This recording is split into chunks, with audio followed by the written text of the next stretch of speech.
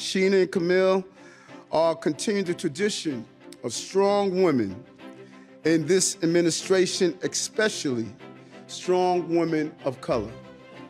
They're going to bring their own uniqueness, their own flair to these jobs. I am a person who fundamentally believes, even in the face of those challenges, that with the full contribution of all of us, government, nonprofit, corporate, and philanthropy, only then can we realize the full potential of what this great city can be.